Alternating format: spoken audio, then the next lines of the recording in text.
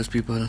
So we just get 15,000 of these, whatever these are, dubloons from Kebab, and the remaining we have to buy it from the unit store, as I am not spending any money in the game.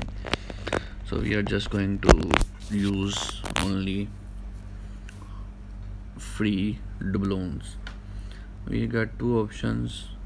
We can get two of those, although I don't need T5 basic for the time being, and 1000 shards, yeah, easily to come by 5-star shards. So these planning to go with two of those.